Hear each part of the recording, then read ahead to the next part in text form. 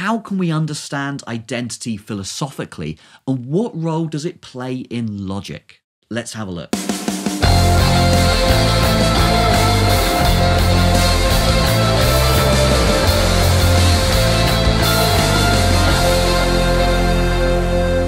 Hello everyone, welcome back to Attic Philosophy. This is a series of videos introducing the basic concepts of logic. In this video, we're going to be talking about identity in logic and how to use identity statements to express quantities, like there's at least 2 happy people watching this video right now. If you're finding this series of videos on logic useful, why not subscribe to the channel and get the updates? One really important application of identity in logic is that it allows us to count things, to say things like, to express sentences like, there's at least 2 happy people in the class, or there's no more than 3 rich people watching this video right now, or exactly 2 students got 100% in the test. Okay, we can't express things like that in first order logic without using identity.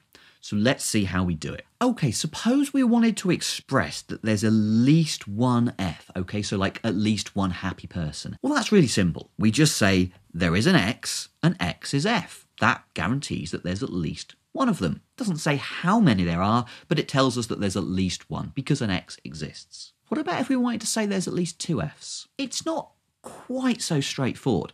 You might think the obvious way to do it is to say there's an X, there's a Y, and they're both Fs. But that won't guarantee that there's at least 2 of them, because the X and the Y could be the same thing. Now, this is a point that frequently confuses people about the quantifiers. When you have 2 quantifiers, there is an X, there is a Y. The X and the Y might be picking out different things, but they don't have to.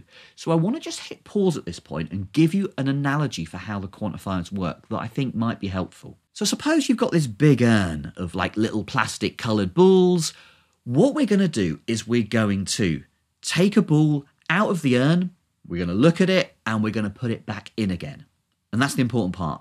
The ball goes back in again. Think about quantifiers like that. Each one says, take a pick from the urn, look at the ball, put it back again. So if we're saying there is an X, there is a Y, that means take one ball out, look at it, put it back, and then take a ball out, look at it, put it back. So do it twice.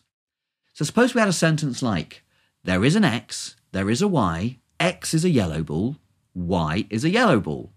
What would we do? Well, we could take a ball out, look at it, oh, it's yellow, interesting, put it back in. And then we do it again, we take a ball out, oh, it's yellow, interesting, put it back in. Does it follow that there's 2 or more yellow balls in that urn? No, I mean, there could just be one. It might have been that we picked out the yellow ball the first time, and then we put it back, and then we picked out the yellow ball the second time. We picked out the same ball twice. Okay, so just because we pick out a yellow ball and a yellow ball doesn't mean there's at least 2 yellow balls. And exactly the same thing applies to the quantifiers. Just because we say there is an X that's F and there is a Y that's F doesn't mean that there's at least 2 Fs. There might just be one. So the sentence that we need to express that there's at least 2 Fs is this one. There's an X, there's a Y, X is F and Y is F, and they're not the same thing. So if we wanted to say there's at least 2 red balls in this urn, we could say pick out a ball, put it back, pick out a ball and put it back.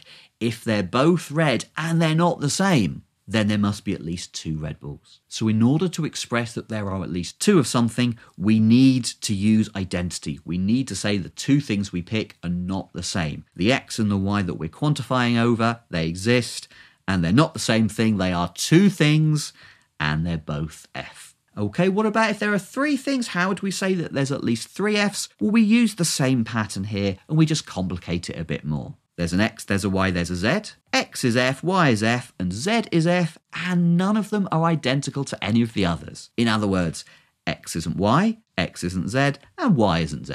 If you think about it, that also covers the cases in which Y is an X, and Z is an X, and so on. So that's how we say there is at least N 1, 2, 3, 4, whatever of something.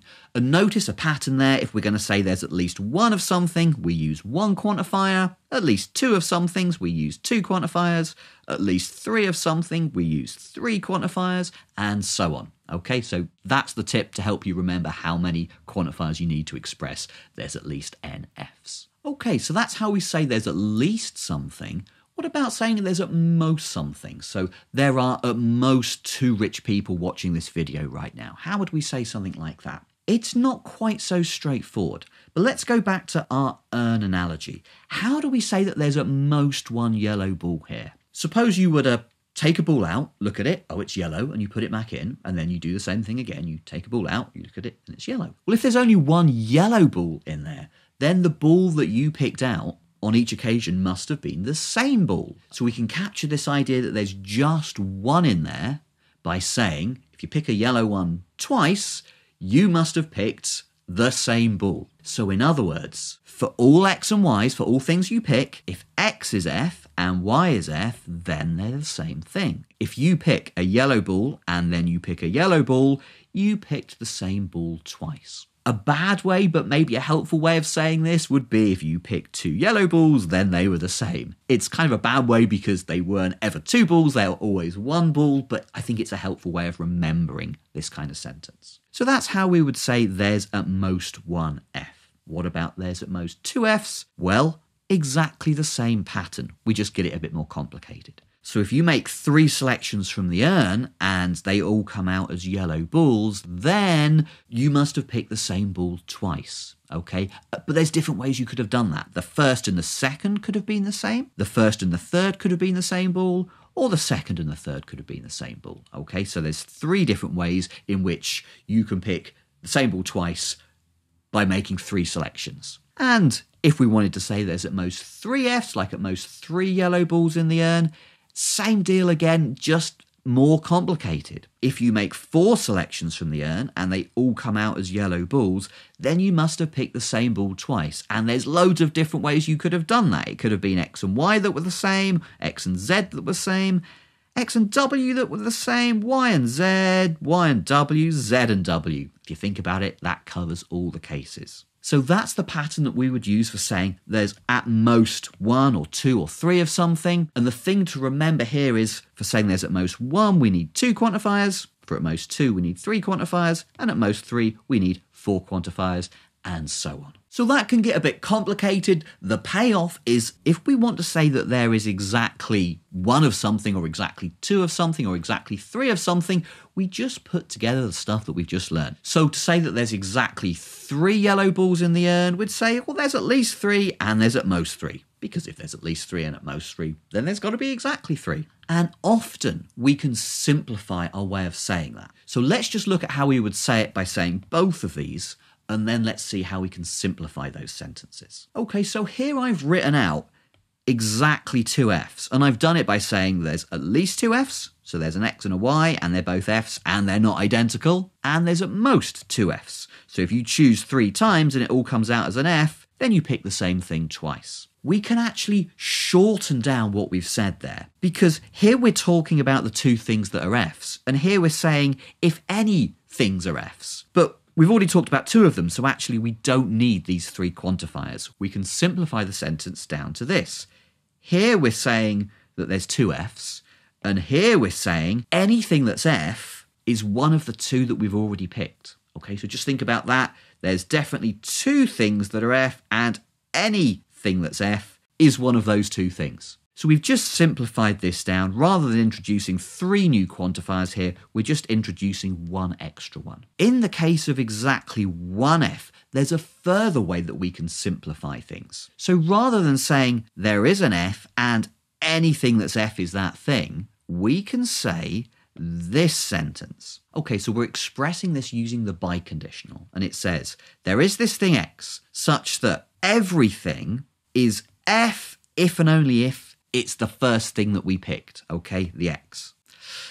That sounds a little bit confusing, and I think this one is. It's kind of difficult to understand what this thing means just by looking at it, but what it means is there's exactly 1 f. Now, it's not obvious why this sentence really does mean there's exactly 1 f, so let's just spend a little bit of time thinking it through. If it's going to say that there's exactly 1 f, it's got to be equivalent to this one. So a biconditional works both ways, left to right and right to left. So let's just think through each direction one at a time to see what this sentence is saying. Let's go left to right. It's saying there is this thing and any f is identical to it. Okay, so there can't be two f's because there can't be two identical things. There is this thing and any f is it. So there's at most one of them. But it doesn't tell us that there's at least one f because we haven't said that this thing's f. For that, we need the other direction. Now this says that there is this thing such that anything identical to it is f. But of course, there's only one thing that's identical to the thing that we start with, namely that thing itself. So this is a very convoluted way of saying that the thing that we picked to begin with is f. So going this way, it says there's at least one f. That way was at most one f. Putting it all together, there's exactly one f. We're going to see this formulation quite a bit. This pattern only works for exactly one f. So we can't express exactly 2 or exactly 3 using this. It's just for exactly 1.